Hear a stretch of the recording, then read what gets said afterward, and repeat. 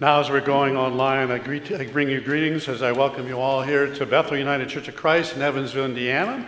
I'm Reverend Samuel Buer, and I'm pleased to say that no matter who you are or where you are on life's journey, you are welcome here in this place where we strive to serve all people. We welcome you who are gathered with us this morning in person, and also those that are joining us online, as we're all one faith community this day as we gather.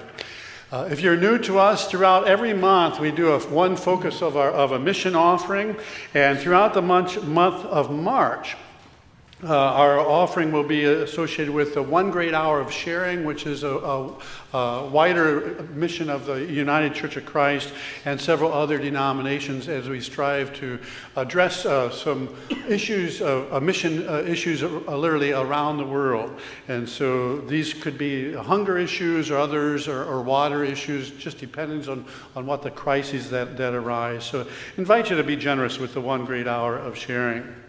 Also, we've been raising funds for a Habitat home. We've been challenged by one of our members to raise $80,000 to build a home here in Evansville in honor of one of our members that died last year, Larry Atman. Larry was real strong in veterans organizations, and so it'll be a home that's going to be dedicated for a veteran to live in. Again, our goal was $80,000, and if you look back at the hammer, I saw the mark went up sometime this last week.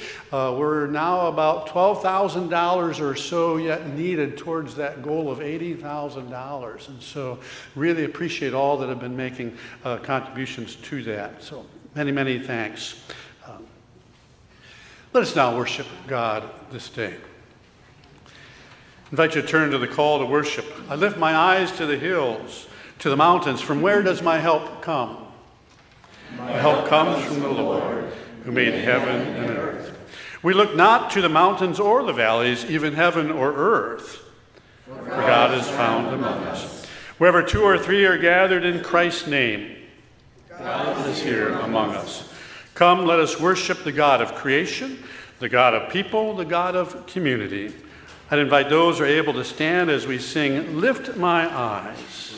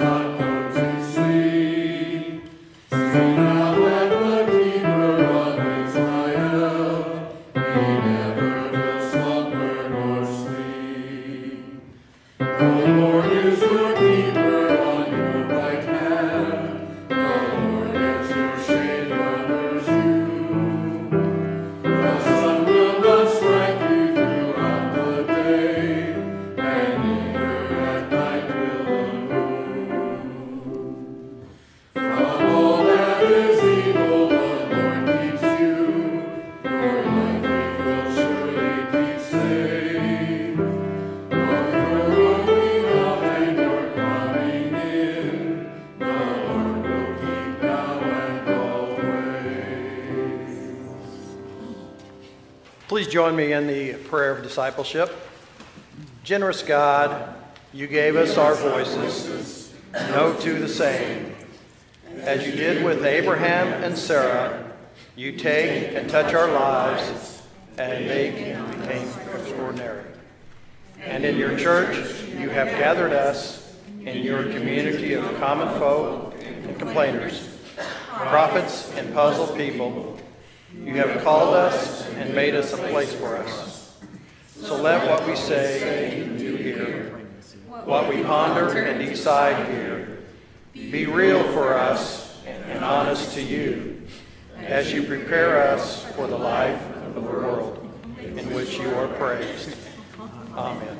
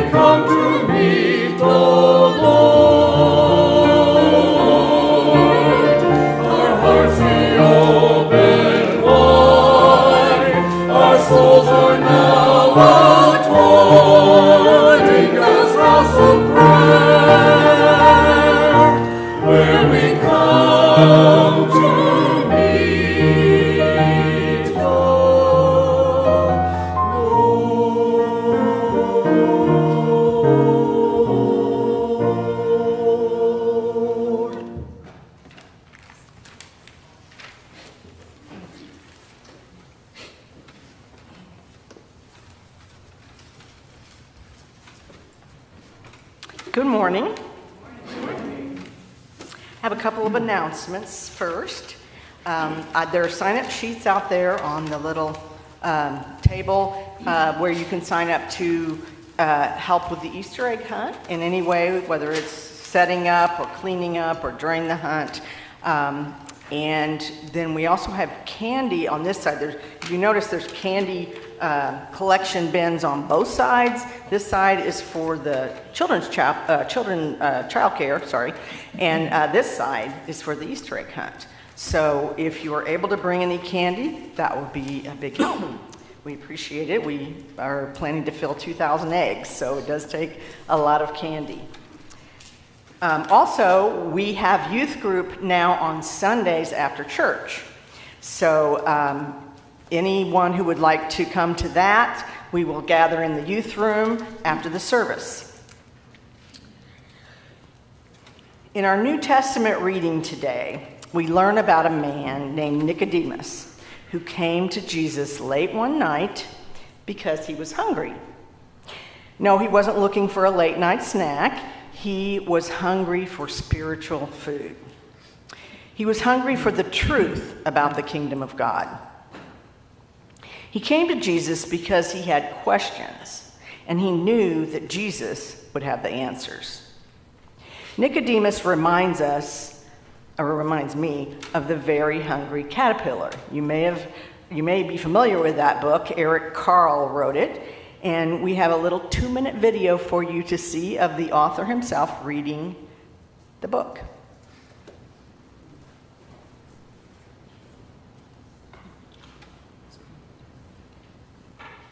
The Very Hungry Caterpillar by Eric Carle.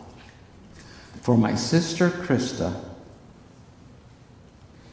In the light of the moon, a little egg lay on a leaf. One Sunday morning, the warm sun came up, and pop, out of the egg came a tiny and very hungry caterpillar. He started to look for some food. On Monday, he ate through 1 apple, but he was still hungry. On Tuesday, he ate through 2 pears, but he was still hungry. On Wednesday, he ate through 3 plums, but he was still hungry. On Thursday, he ate through 4 strawberries, but he was still hungry. On Friday, he ate through 5 oranges, but he was still hungry. On Saturday, he ate through 1 piece of chocolate cake, 1 ice cream cone, 1 pickle, 1 slice of Swiss cheese, 1 slice of salami, 1 lollipop, 1 piece of cherry pie, 1 sausage, 1 cupcake, and 1 slice of watermelon. That night, he had a stomachache. The next day was Sunday again. The caterpillar ate through 1 nice green leaf, and after that, he felt much better. Now he wasn't hungry anymore, and he wasn't a little caterpillar anymore. He was a big, fat caterpillar. He built a small house called a cocoon around himself. He stayed inside for more than 2 weeks. Then he nibbled a hole in the cocoon, pushed his way out, and he was a beautiful butterfly. Isn't that a wonderful story? The very hungry caterpillar reminds me of what Jesus said to Nicodemus. I think that the very hungry caterpillar could help Nicodemus understand what Jesus said. He said to Jesus, "Teacher, we all know that God has sent you to teach us. No one could perform the miracles that you have performed if God were not with him." And then Jesus said something so amazing and confusing for Nicodemus. Jesus answered, "I tell you the truth, unless you are born again, you cannot see the kingdom of God." "What do you mean?" exclaimed Nicodemus. "How can a man be born again?" Jesus went on to explain to Nicodemus that a person is born again when the Spirit of God enters into his heart. And that's what it means to be born again. Jesus explained further in John 3:16, "For God so loved the world that he gave his only Son, so that everyone who believes in him shall not perish, but have everlasting life." So let's think about the story of the very hungry caterpillar. When he came out of his cocoon, he was a totally new creation, a butterfly. That's the way it is when we're born again and we let Jesus come into our hearts. He makes us a new creation. Let's pray. Dear God, we praise you that in Jesus we are a new creation. We praise you that in Jesus we are a new creation. The old is gone and the new has come. The old is gone and the new has come. In Jesus' name we pray, amen. In Jesus' name we pray, amen. Okay, I would like to invite any kids and teenagers here to join us in the chapel.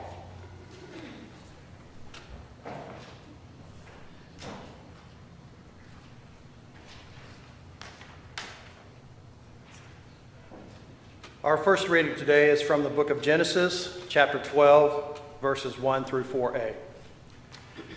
Now the Lord said to Abram, "Go from your country and your kindred and your father's house to the land that I will show you. I will make of you a great nation, and I will bless you and make your name great, so that you will be a blessing. I will bless those who bless you, and the one who curses you I will curse. And in you all the families of the earth shall be blessed. So Abram went as the Lord had told him. Our second reading today is from the book of John, verses 1 through 17. Now there was a Pharisee named Nicodemus, a leader of the Jews. He came to Jesus by night and said to him, Rabbi, we know that you are a teacher who has come from God, for no one can do these signs that you do unless God is with that person. Jesus answered him, Very truly, I tell you, no one can see the kingdom of God without being born from above. Nicodemus said to him, How can anyone be born after having grown old? Can one enter a second time into the mother's womb and be born? Jesus answered, Very truly, I tell you, no one can enter the kingdom of God without being born of water and spirit. What is born of the flesh is flesh, and what is born of the Spirit is spirit. Do not be astonished that I said to you, You must be born from above. The wind blows where it chooses, and you hear the sound of it, but you do not know where it comes from or where it goes. So it is with everyone who is born of the Spirit. Nicodemus said to him, How can these things be? Jesus answered him, Are you the teacher of Israel, and yet you do not understand these things? Very truly I tell you, we speak of what we know and testify to what we have seen, yet you do not receive our testimony. If I have told you about earthly things and you do not believe, how can you believe if I tell you about heavenly things? No one has ascended into heaven except the one who descended from heaven, the Son of Man. And Moses, as lifted up the serpent of the wilderness, so must the Son of Man be lifted up, that whoever believes in him may have eternal life. For God so loved the world that he gave his only Son, so that everyone who believes in him shall not perish, but may have eternal life. Indeed, God did not send the Son into the world to condemn the world, but in order that the world might be saved through him. Thanks be to God.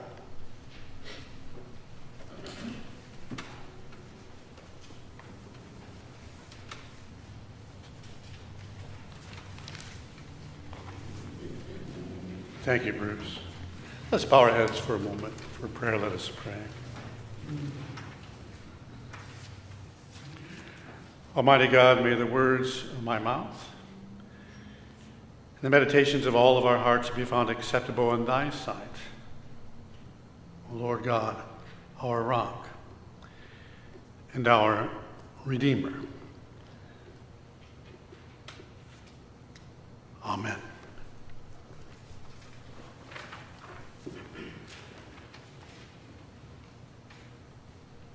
For the sermon this day, I had originally planned to work off that first text.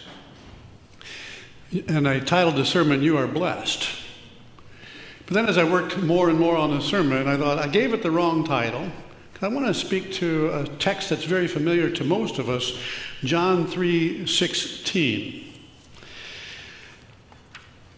Many of us, I know I had to memorize it as a confirmation class back when I was probably 12 years old or so it's in that memory bank someplace. I also encounter it every day when I drive into church because I live out on the west side, and as I come in on 62, somebody has chosen to mow it into the hillside, or at least the verse numbers, as to remind me of my faith and where I'm going, heaven or hell, I think. But I struggle with what they've done because at the top of that hill, they've also placed an American flag on a flagpole.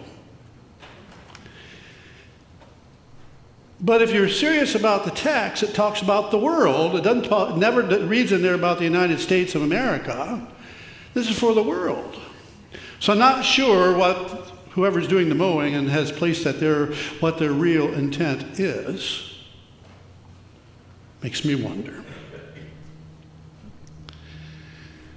This text also takes me back to my youth.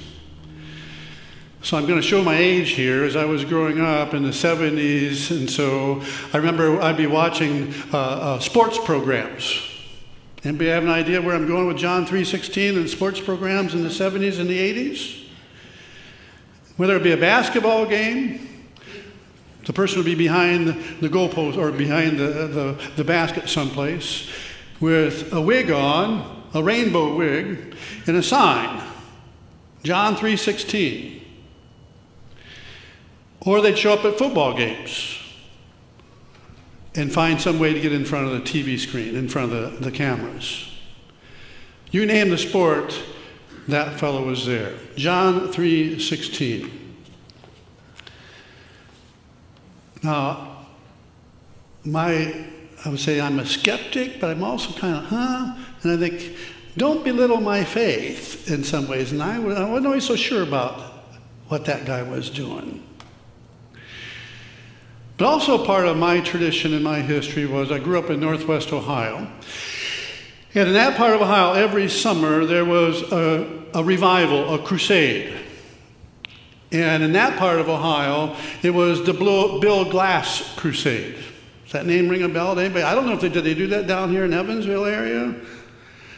He was an NFL player in his time, and he played for the Detroit Lions, and also there's a team up in Cleveland. You caught that? Well, and so those of us in Northwest Ohio, this guy was a famous man for all of us. Did I enjoy going to the Crusades? No. But my mom and dad would drag us along because they would sing in the choirs. And so we'd have to go night after night.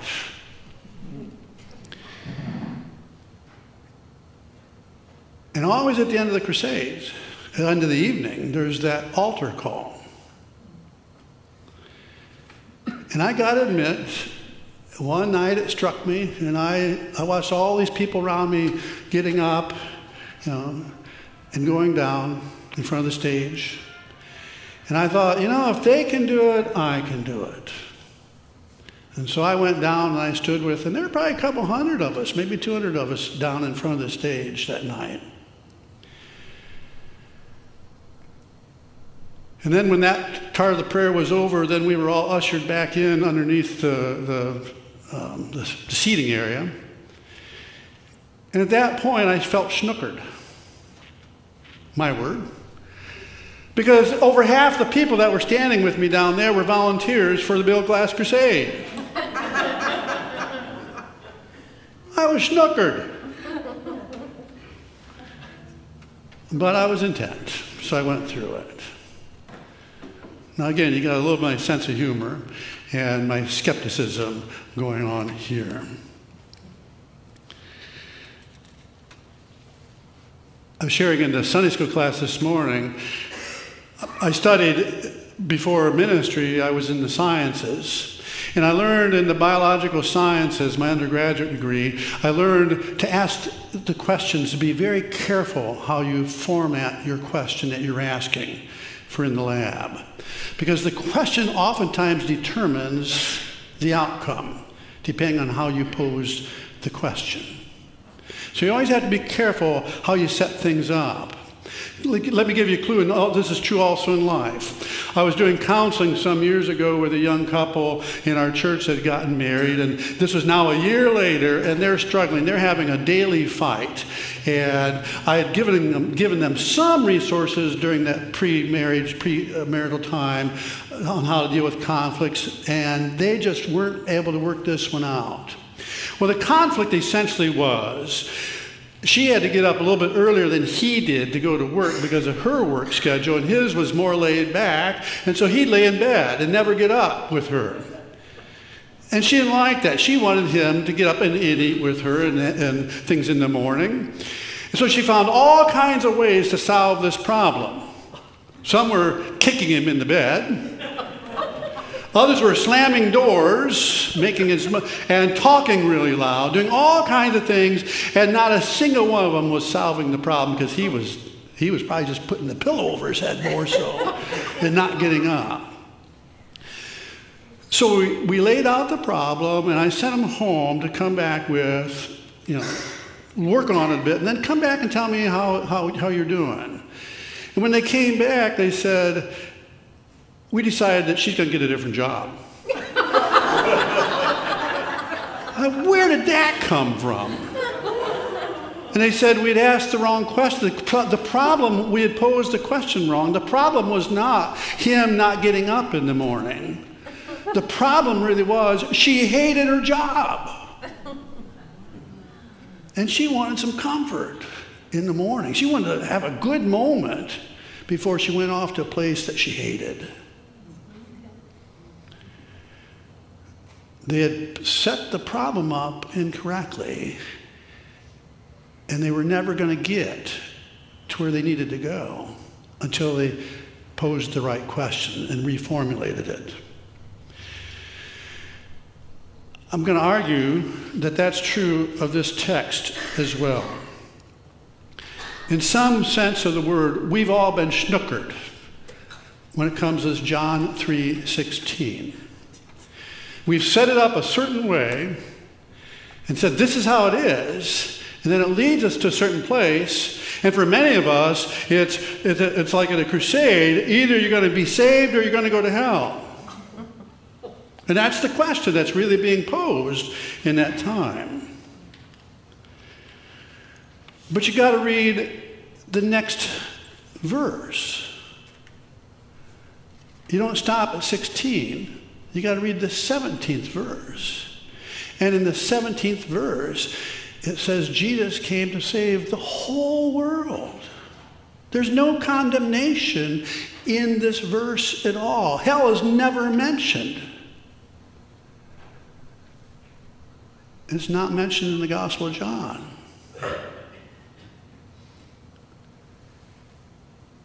But this text has been set in a certain place for centuries for us.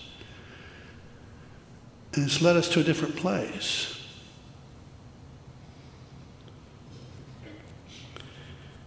So let me do a little journey with you, so we might reclaim this verse, if you will. So we turn to the text. For God so loved the world, God gave their only Son, so that whoever believes in the Son, in him, may not perish, but have eternal life.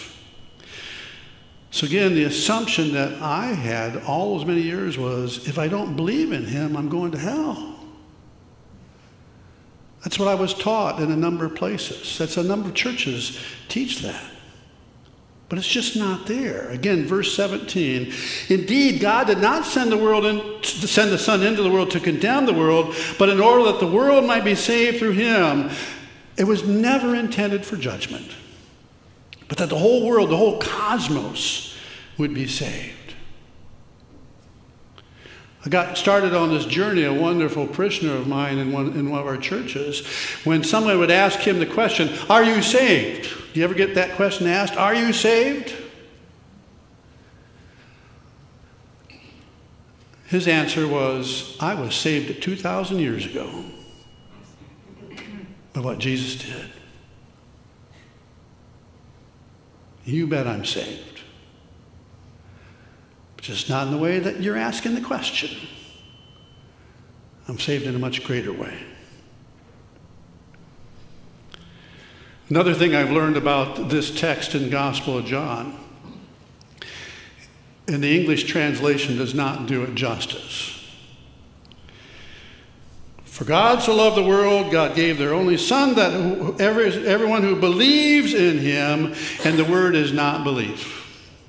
That's how we've translated it. We've made it into a head thing. The word is better translated trust. For God so loved the world that God gave their only Son, that whoever trusts in Jesus, trusts in his way, trusts in his teachings. And trust is more of a body thing. It's more of a heart thing. It's more of a way of living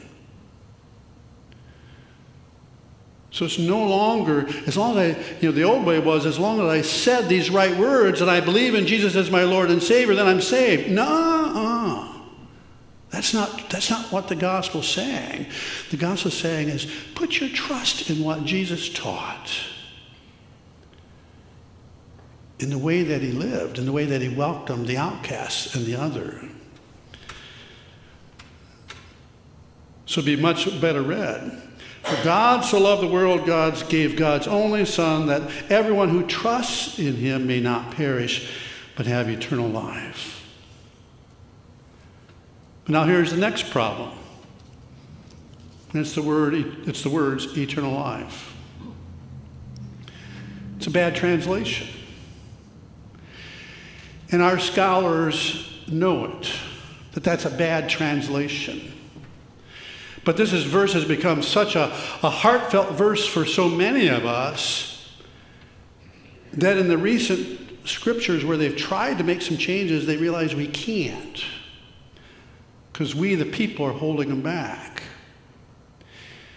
The better translation, instead of eternal life, is fullness of life. John, in the Gospel of John, Jesus, what's quoted here, Jesus was not talking about something off in heaven and after we're dead. He was talking about life now. Fullness of life. But again, the most recent versions that have come, the more recent versions of scriptures that have come out, the scholars know we can't change that wording, without a huge outcry from many people of faith who will say, don't change my gospel. Or in other words, don't correct what's wrong, because my faith can't take it.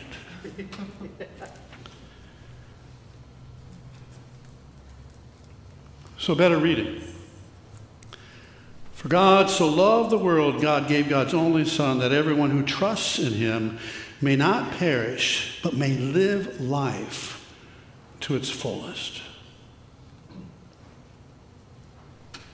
Now that's a scripture I can hang my hat on and my life on.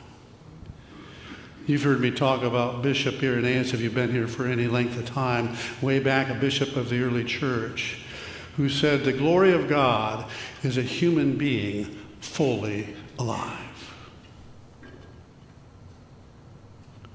The glory of God is a human being fully alive.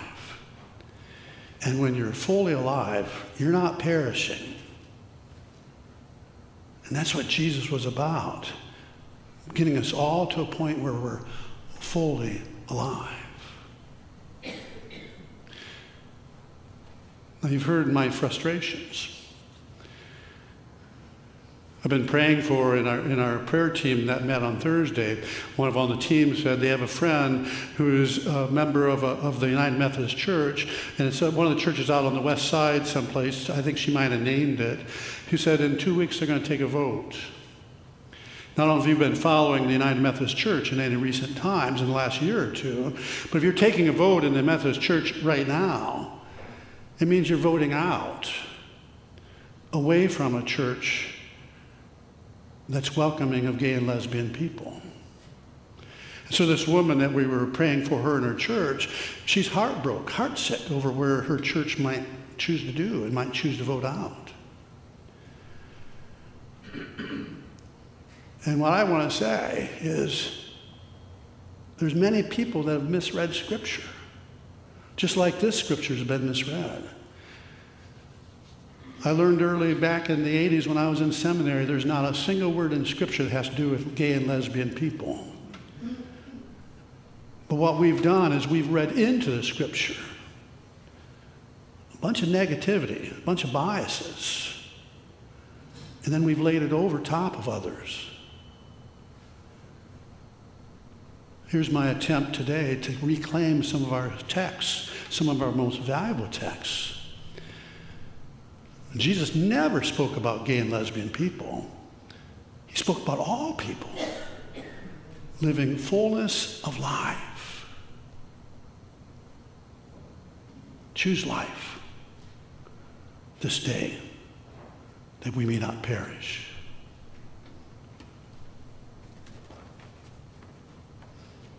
One other quick word before I leave this. The word that we've translated world is also kind of incorrect. It's broader than that. The Greek word is cosmos. Translated in English, the cosmos. Everything. From Florida, fauna, you name it, is all about God's fullness, His wish for all of us in this time. So some thoughts on John 3:16. Maybe when I drive up 62 and I see that in the yard, I might think different this next time about it. Maybe my transforming thoughts might eke into the guy that's doing the mowing a little bit too. Who knows? Amen. I would invite those who are able to rise as we sing Blessed Assurance. You'll find it on pages 9 and 10 in our bulletins.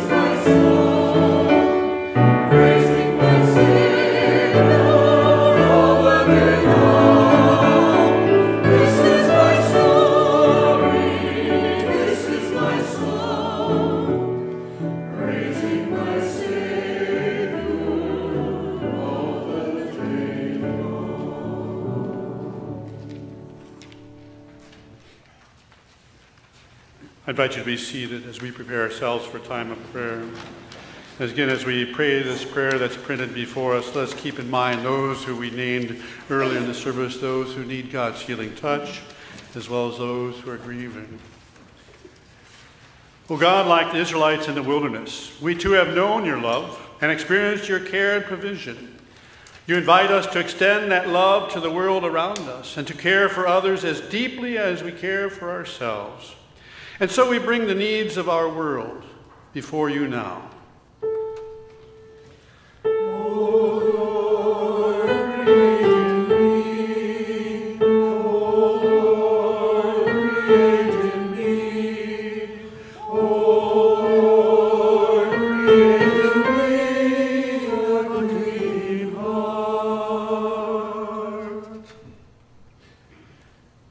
for the many who do not have enough for food to eat or shelter to keep warm, enough employment or money to pay their bills, enough medicine or medical care.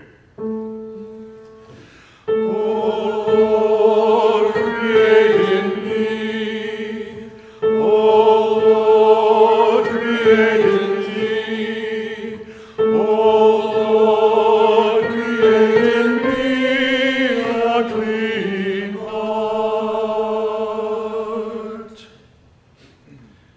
We also pray for those who have more than enough, but who still struggle to find meaning and purpose in life, who indulge in dangerous or self-serving activities to dull their pain or loneliness. O Lord, create in me, O Lord, create in me, O Lord, create in me a clean heart. O God, your grace reaches out to all of us, and you call us to live as citizens of heaven, working together with one heart and mind. Strengthen us to live in a manner worthy of the good news we have received, offering our lives in service of your kingdom, where the last are first and the first are last, and there is grace enough for everyone. O Lord, create in me, O Lord, create in me, O Lord, create in me a clean heart. Let's join now in the prayer that Jesus has taught us as we pray. Our Father, who art in heaven, hallowed be thy name. Thy kingdom come, thy will be done, on earth as it is in heaven. Give us this day our daily bread, and forgive us our debts, as we forgive our debtors. And lead us not into temptation, but deliver us from evil. For thine is the kingdom, and the power, and the glory forever. Amen. Let us now dedicate the gifts of our time and our talents and our treasures. Please pray with me. What can we give to you, O holy God? All that we have and all that we are already belong to you. And we have it on trust, knowing that one day we will leave this world and take nothing with us. And so we pray for what will give us real life. Make us rich in faith, wealthy in wisdom, and generous with everything you blessed us with in this life, that we may truly be called disciples of Jesus the Christ. Amen.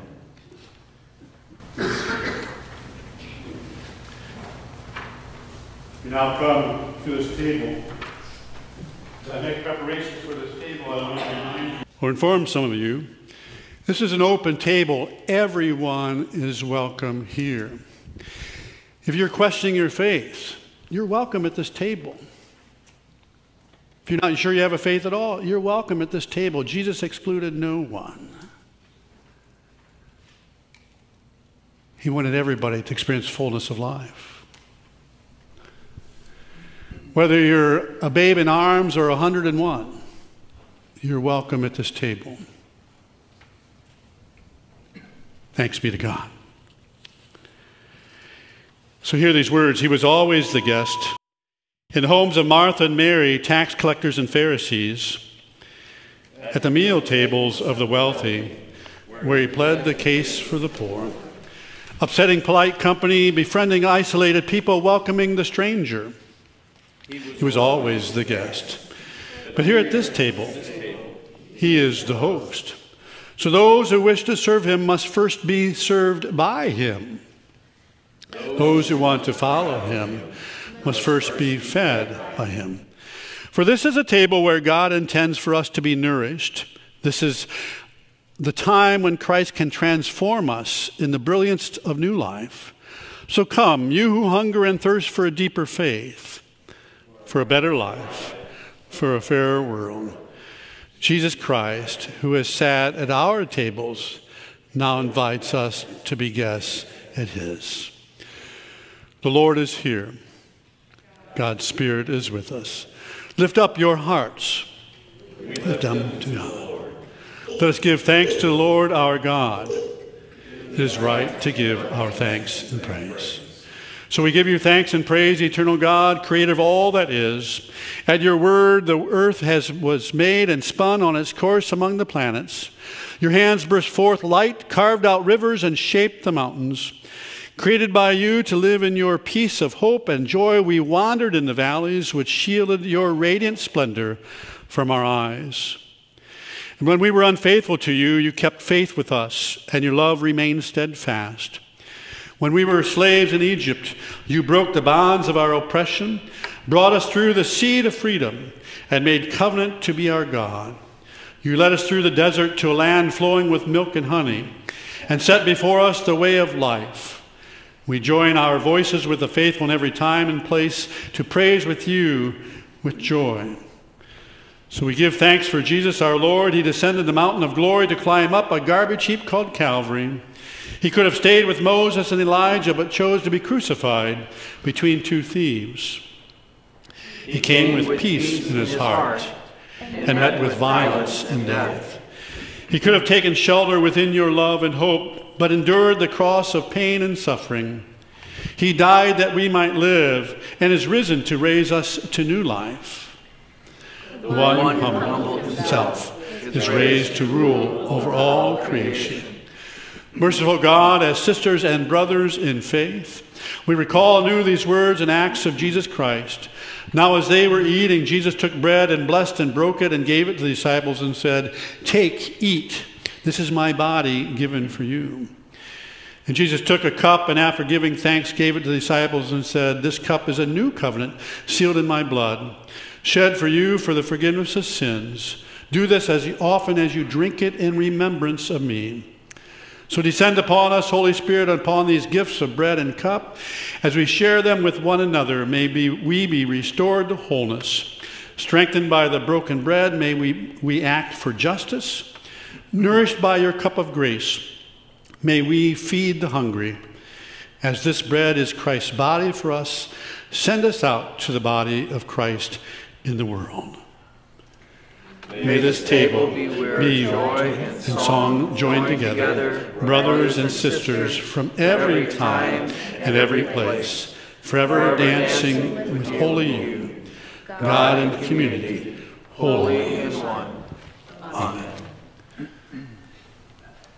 So we break the bread, the body of our Lord, that we might be fed and nourished. And we pour the cup, a cup of blessing, a cup of new life. Amen. Come, for all things are ready. As you receive the bread, I invite you to take it and to hold it until we all can take it together. Also in each tray is a little cup with some gluten-free bread in it as well.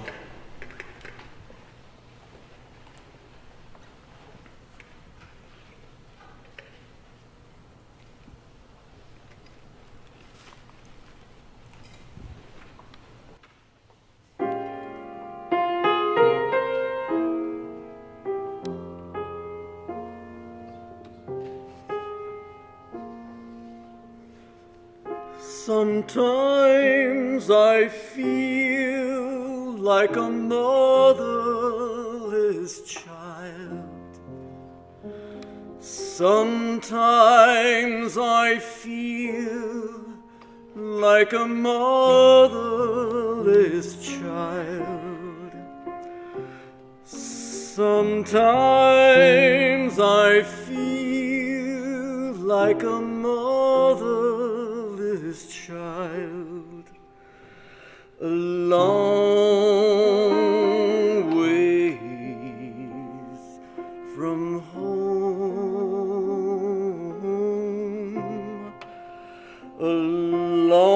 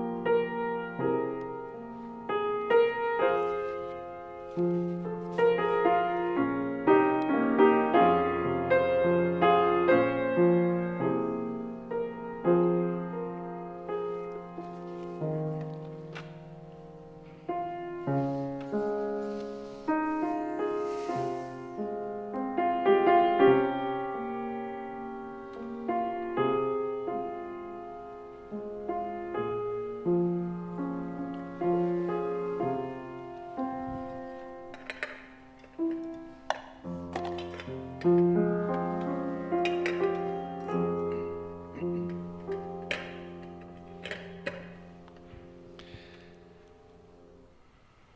this moment, you're not a motherless child.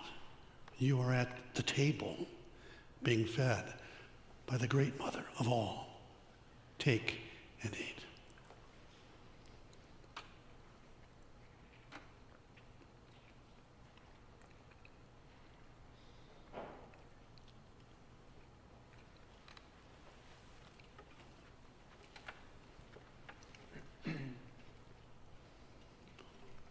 As you receive the juice and the wine is what is the whiter substance, and the grape juice the darker one.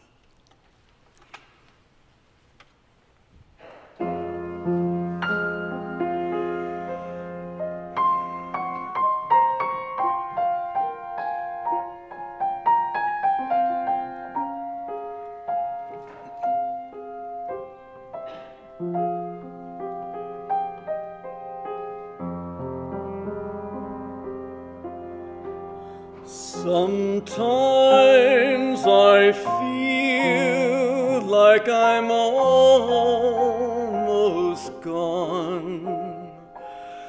Sometimes I feel like I'm almost gone.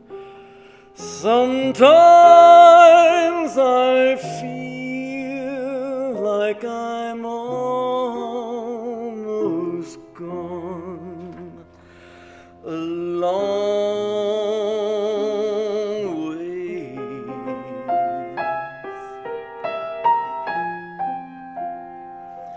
A long ways.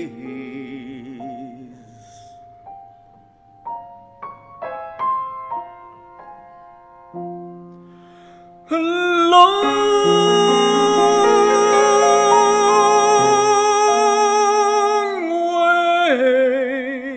ways from home.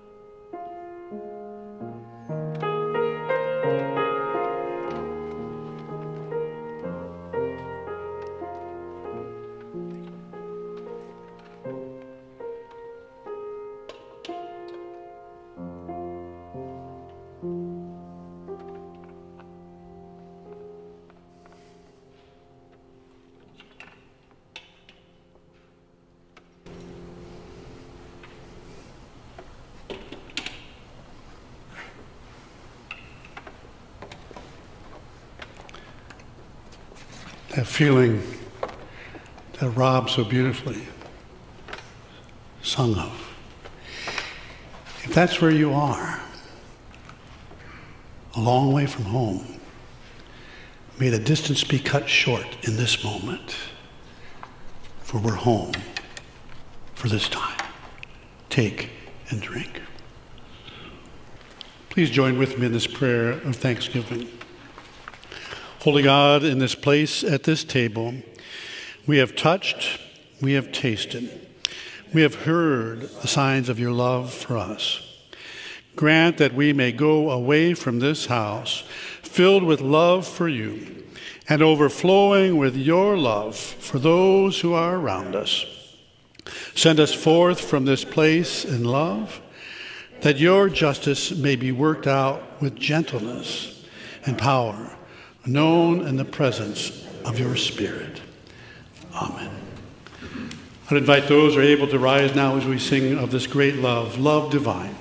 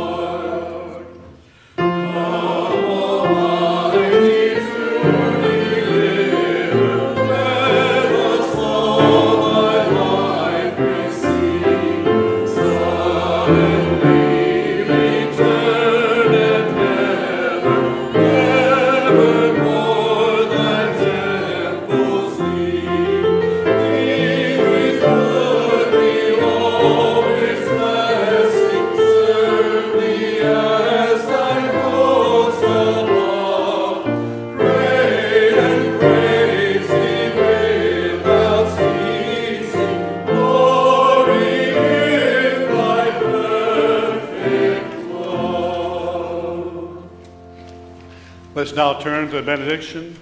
Just as God's word was sent into the world to heal and redeem, so God sends us into the world this day to be light and love, healing and hope.